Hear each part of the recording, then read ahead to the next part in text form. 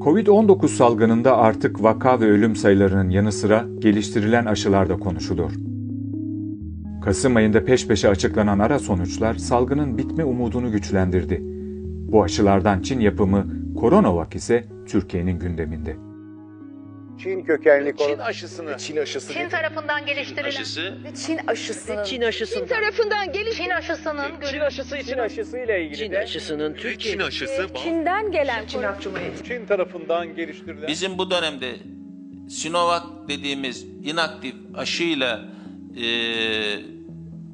diyaloglarımız devam ediyor. Yapılan sözleşme ile 50 milyon aşı için imza atıldı.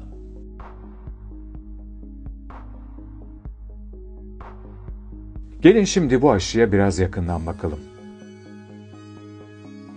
CoronaVac aşısı Çinli ilaç şirketi Sinovac ile Brezilyalı Butantan Enstitüsü'nün birlikte geliştirdiği bir aşı.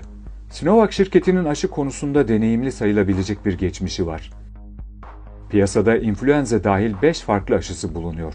Şirket, Covid-19 salgınının başlamasının üzerinden kısa bir süre sonra CoronaVac üzerinde çalışmaya başladı ve klinik çalışmalarına Mayıs 2020'de geçti. Aşılar ülke ve menşeinden bağımsız olarak gerekli verileri ortaya koymuş ve ulaşılabilir verileri ortaya koymuş ve güvenli ve etkili bulunmuşsa uygulanmalıdır. CoronaVac etkisizleştirilmiş virüs yöntemini kullanıyor. Bu yöntemde virüs yüksek sıcaklıkta ya da kimyasallarla zararsız ama bağışıklığı tetikleyebilecek hale getiriliyor. Burada amaç vücuda virüsün zayıf halini tanıtarak bağışıklık sisteminin uygun antikorları üretmesini sağlamak. CoronaVac diğer birçok Covid-19 aşı adayı gibi 2 doz olarak uygulanıyor. İlk dozdan 14 gün sonra antikor miktarını arttırmak için ikinci doz uygulanıyor. Peki güvenli bir aşı mı? Bunu henüz bilmiyoruz. Çünkü aşının 3. faz çalışmaları devam ediyor. Brezilya, Türkiye ve Endonezya ile birlikte 8 ülkede geniş kitlelerde test ediliyor. Güvenlikle ilgili elimizdeki en güncel veri Kasım ayında tıp dergisi Lancet'de yayınlanan ilk 2 faz sonuçları. Lancet'deki değerlendirmeye göre aşının yan etkileri hafif görünüyor. Ancak ilk 2 faz deneyleri tüm yaş gruplarını ve farklı ırkları kapsamıyor. Aşının güvenli olduğundan emin olmak için daha geniş kitlelerde gerçekleşen 3. faz deneyinden sonuçları beklememiz gerekiyor. Peki 3. faz çalışmaları hakkında neler biliyoruz? 8 ülkede devam eden 3. faz çalışmalarının amacı farklı ırklarda ve koşullarda da aşının işe yaradığını gösterebilmek. Brezilya'da bu çalışmalar sırasında gönüllülerden birinin ölümü üzerine durdurulan çalışmalar, bu ölümün aşı kaynaklı olmadığının tespit edilmesinden sonra tekrar devam etti. Diğer ülkelerdeki denemelerde ise henüz ölümcül bir vakaya rastlanmadı. Türkiye'deki 3. faz çalışmalarında ilk aşamada 1200 sağlık personelinde deneniyor.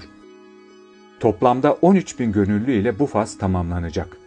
Türkiye'deki denemelerin sonuçları aşının güvenliğini ve etkinliğini değerlendirebilmek için önemli.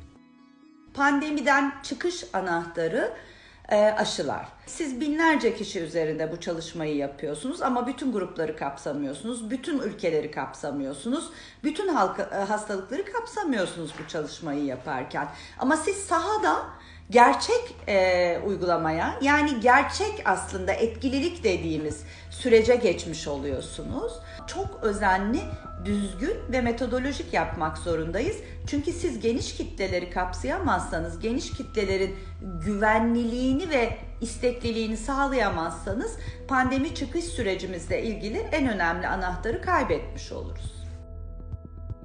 Sağlık Bakanlığı'nın açıklamalarına göre Türkiye 2020 sonuna kadar 10 milyon, 2021 ortasına kadar da 40 milyon olmak üzere toplamda 50 milyon doz aşı alacak. 2 doz uygulanacağı göz önüne alındığında bu miktarın sadece 25 milyon kişiye yeteceğini söylemek mümkün. Aşılar geldiğinde önce Uluslararası Akredite Halk Sağlığı ve Türkiye İlaç ve Tıbbi Cihaz Kurumu tarafından incelenecek. Ardından ara sonuçlarla beraber değerlendirilerek 11 Aralık'tan sonra kullanılmaya başlanacak. Aralık ortası gibi faz 3 verileri gelir ve bu faz 3 verilerini hepimiz görürsek, bu faz 3 verilerinin de güvenli olduğunu düşünürsek Elbette ki uygulanabilir ama uygulanırken dikkat edilmesi gereken aşının kapsama alanında olan, çalışma kapsamı alanında olan 18 ile 60 yaşa öncelik verip diğer riskli gruplar için farklı aşı programlarına geçmektir ve gene uygun bir veri izlem ve takip sistemi oluşturarak uygulama sürecindeki tüm veriler bağımsız denetleyiciler tarafından kayıt edilmeli ve gözden geçirilmelidir. 60 yaşın üzerinde çalışması olmayan bir aşıyı 60 yaşın üzerinde uygularsanız en olası senaryo etkisinin olmaması ya da düşük olmasıdır. Boşuna uygulamış olabilirsiniz.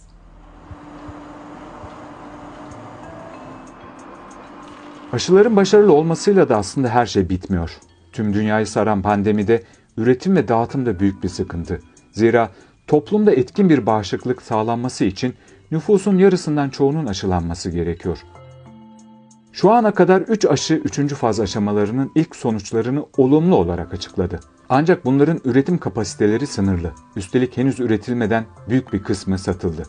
AstraZeneca, Pfizer, Moderna gibi dev ilaç firmalarının 2021 sonuna kadar 2.6 ile 3.1 milyar, Rusya'daki Gamaleyan'ın da 500 milyon kişi için aşı üretebileceği düşünülüyor. Yani tüm dünya nüfusuna yetecek miktarda aşı üretebilmek için zamana ihtiyaç var. Bu yüzden bazı ülkeler aşı kapma yarışında öne geçmek için farklı aşılardan ön sipariş verdiler.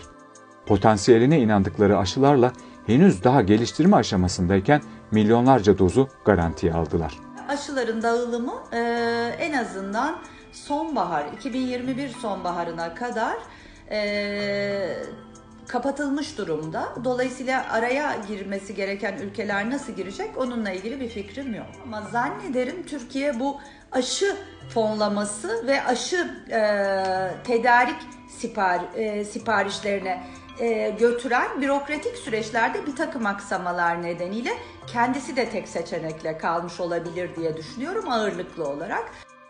ABD, İngiltere ve Kanada nüfuslarına defalarca yetecek kadar aşıyı şimdiden sipariş ettiler bile.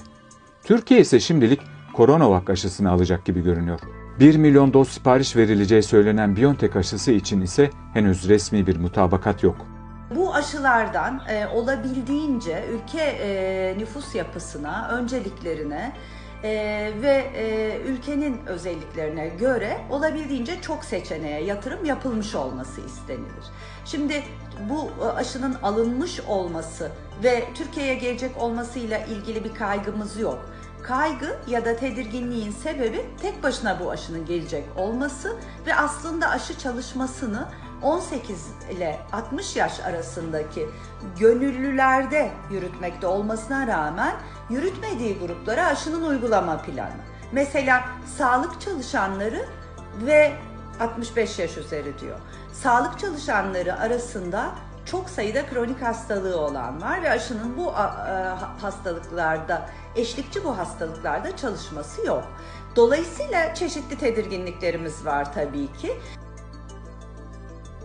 Bu aşının eski teknikle geliştirilmesinin hem avantajları hem de dezavantajları var. Bu teknikte zayıflatılmış virüsü çoğaltabilmek için canlı hücrelere ihtiyaç duyuluyor. Bu da üretim kapasitesinin daha düşük olmasına sebep oluyor. Dolayısıyla Sinovac aşısı Moderna ve Biotech aşılarına göre daha kısıtlı sayıda üretilebilecek. CoronaVac'ın depolama ve nakliye açısından ise önemli bir avantajı var. O da normal buzdolabı sıcaklığında saklanabilmesi. Endonezya ve Brezilya, CoronaVac aşısının bir kısmını kendi ülkesinde kuracağı tesislerde üreterek lojistik maliyetleri düşürme yoluna gitti. Şirket, lojistik maliyetini göz önünde bulundurarak Brezilya'ya doz başına 10,3 dolar, Endonezya'ya ise 13,5 dolar fiyatlandırma yaptı. Türkiye'nin bu aşıya ne kadar fiyat ödediği ise henüz açıklanmadı. Türkiye ile birlikte şu ana kadar Brezilya, Şili, Endonezya ve Filipinler CoronaVac aşısından sipariş ettiler. Covid-19'a karşı başlayan aşı geliştirme yarışı, yerini aşı kapma yarışına bırakırken Türkiye hem toplam aşı siparişi hem de çeşitliliği ile bu yarışta şimdilik gerilerde görünüyor.